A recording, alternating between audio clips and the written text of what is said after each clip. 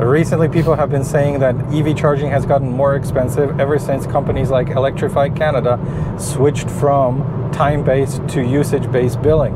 Meaning before you could charge by the minute, now they charge you by the kilowatt hour, so basically usage. It is good in some ways, worse in others, and we're going to explore those benefits and drawbacks when we get there. And we are actually going to a Electrify Canada location in Red Deer, Alberta. Why that place? Simply because I was there before when it was still time-based, and now it is kilowatt hour based, so I can compare how much a similar charge would cost based on both systems, and then kind of come with a conclusion at the end to see if it is really more expensive, and if that expense will actually translate into benefits for us as EV drivers in the future. We have arrived, we plugged in, and now we are charging. By the way, I have to say that this location is really, really nice. The way that they designed it, and all pull-ins with enough room here if you're pulling a trailer.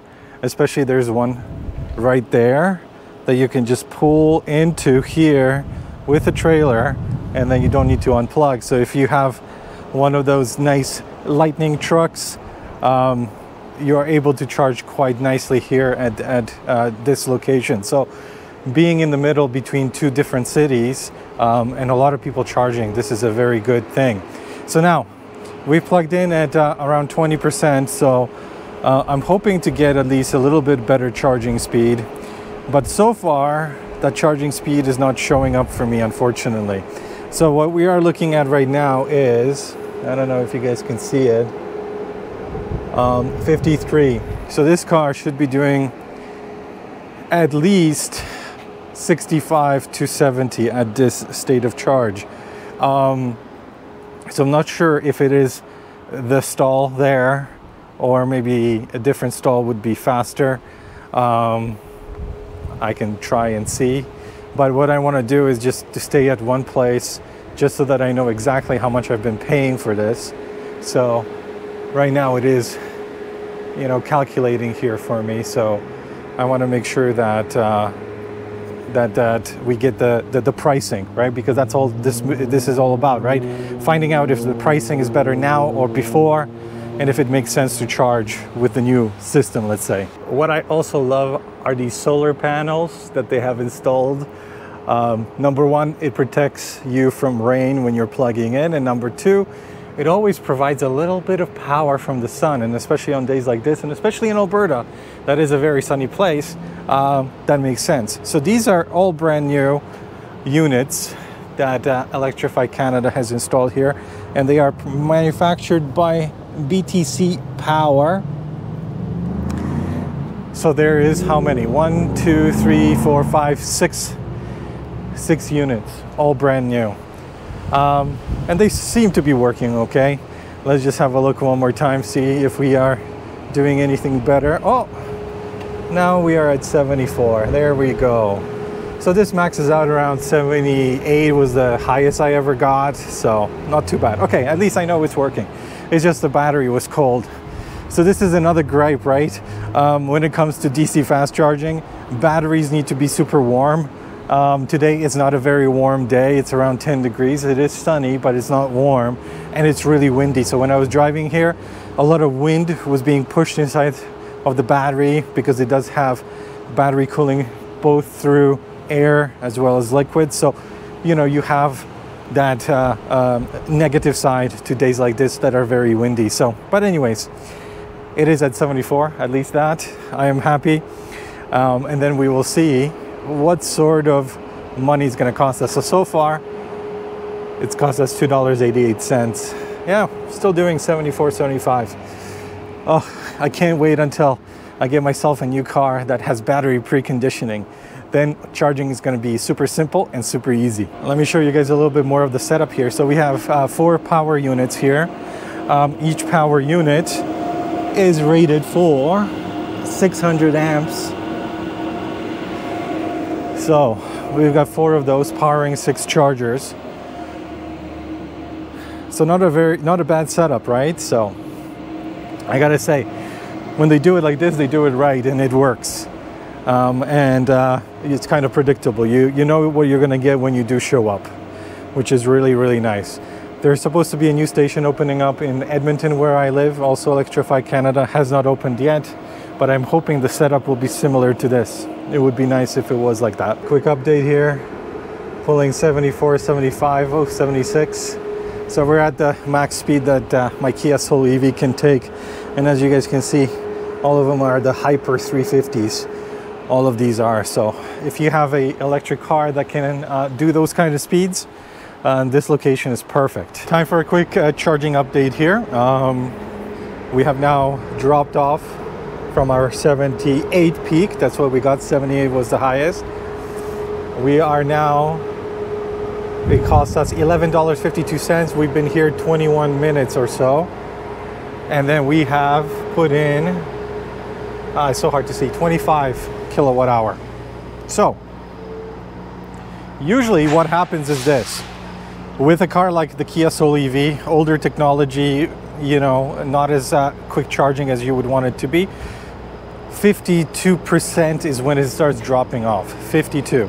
So usually what I suggest to most people when they have a car like this, or if you have the Kona, which has the same battery architecture and same charging curve, plug your car in until 52, unplug 52, 53, go to the next charger. You're looking at about 150 kilometers range if you're on the highway, and then you can go again 50, 50, 50. Then you maximize your charging, you're not sitting around. But today, for the purposes of this video, I'm gonna go all the way to 80, because a lot of people just feel more comfortable going to 80. They wanna have more range, so we'll see how much that costs. And again, compare the old pricing versus the new. Charging has been completed. We put in 41.5 kilowatt hours into the battery, which took us 43 minutes for a total cost of $19.68.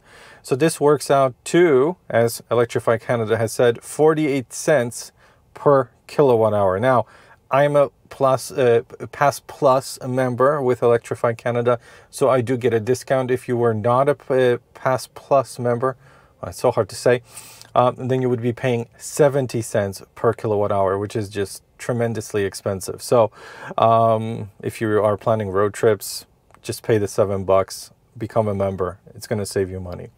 All right, so now let's have a look at the old days prior to the switch. I charged on the same charger in Red Deer, Electrify Canada, back in December of last year when it was still time-based. And again, I was a Pass Plus member, which at that time, it cost me 21 cents per minute to be able to charge my car. So if we take the same number, 43 minutes, okay, as today, at 21 cents per minute, we would be getting $9.03. So that is a difference of over $10. So it is $10 more expensive to charge on a kilowatt hour basis than it is on a time basis.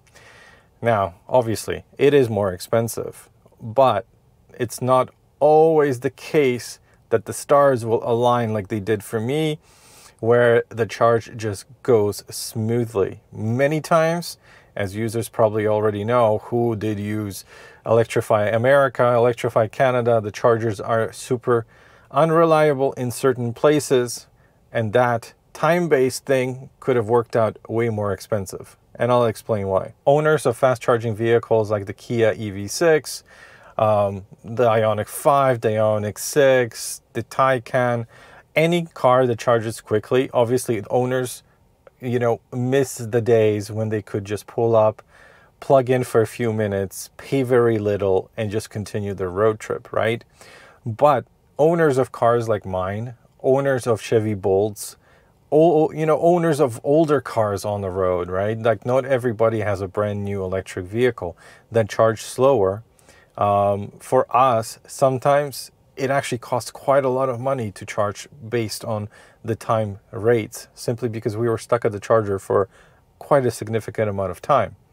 And also, the chargers, like I said, from Electrify Canada, America, are not exactly reliable. Sometimes you would pull up and you would only get 20 kilowatt, sometimes even less than that. But since it was the only charger, or, you know, in that area or that town or whatever, you would be stuck waiting there to get enough to go to the next place, right? So then the time-based, it didn't really make sense because you would be spending way more money, right? Now, even if it's a 20 kilowatt charging speed, you're still able to pay the same amount of money as you would pay, you know, charging quickly. So yes, there's pros and cons and all of that stuff, but you know, I was always an advocate of energy-based pricing simply because it's way more fair. Now, obviously they should start implementing meters on all of the chargers so we actually know that did we put in that much energy or did the screen just tell us that, right? So this is happening in Europe. I hope it trickles down to the US eventually, in Canada, where each charger is going to actually have a meter showing us that yes, we put in X amount of energy into our vehicle and that the pricing and the price we're paying makes sense, right? So that would be nice to have as the next step in evolution. But yes, undoubtedly it is more expensive. There's no doubt about it. Like even this comparison, it's $10 more to charge the same car. There's no difference in it. There's no better or worse energy. It's just electricity, right? We're not talking about an ICE car that can go on premium or regular fuel, right? So yes, it's more expensive, but I think we're getting to the point where I think that there needs to be a bigger push for EV charging infrastructure, especially in places like where I live. It's really hard to find good chargers, fast chargers that actually, you know, help your car get back on the road quicker. So I'm hoping that a lot of these companies that are, you know, charging us more money to charge our vehicles are going to invest in the infrastructure, build more chargers, you know, maybe even upgrade the ones that they already have from older technology that is not as reliable to newer technology that is more reliable. So do I mind paying a bit more? No, because most of my charging I do is at home anyway now. So I don't really need to charge outside unless I'm going on a road trip. And when I am going on a road trip, it is still cheaper than driving an ICE car when you're thinking about how much you're paying. But I do think that, you know, it's a good thing overall. Paying more, yeah, sucks, of course. I wish it was cheaper. But then if I can see that the money goes towards expanding the network, improving the existing infrastructure, and making sure that all of our chargers are reliable, then that's perfect. I'd rather know that I arrive at a place and I'm able to charge and pay a bit more than arrive at a place that might not work and pay just like $9, right? Because the company doesn't care or doesn't make enough money to even care about the infrastructure. So overall, I think we are at the step where we need to pay a little bit more to expand what we currently have and make sure that that coverage expands beyond just some of the centers where people live, where electric cars are becoming, you know, popular, and it trickles to other places. Like for me here in Alberta, I just want more chargers. I wish finally Electrify Canada would open that charger in Edmonton, right? So it would make road tripping up to this part easier for a lot of people. So that was a quick comparison between the old and then the new ways of paying for our charging. There are still some places and still some chargers that charge by the minute. You can seek those out if you feel like wanting to pay less. But most of them, at least in Canada, are switching to kilowatt hour billing because it just makes more sense, right? So yeah, more expensive, but what can we do? Let's build this infrastructure. Let's make sure we have enough chargers everywhere. And the only way we can do that is by paying a little bit more. But still, we're paying significantly less money than it is to drive an ICE car for the same distance, right? So, you know, an 80% charge like what I did there for $19 allows me to drive at least 250 kilometers on the highway without a problem. All right, so if you like the video, like it. If you haven't subscribed already, please subscribe. It does help the channel, and I'm almost at 1,000 subscribers, so it would be nice to reach that milestone before the summer. And yeah, let me know what you guys think. Are you happy with kilowatt billing? Are you happy that we are paying a little bit more? People probably are not happy to pay a little bit more, but can you understand why we need to pay a little bit more just so that we can expand the networks and make sure charging's everywhere? And do you miss the good old days, especially EV6 drivers and Ioniq 5 drivers that were at a charger for 15 minutes and paid very little to charge their car on a road trip, right? So, all right, anyways, thanks so much.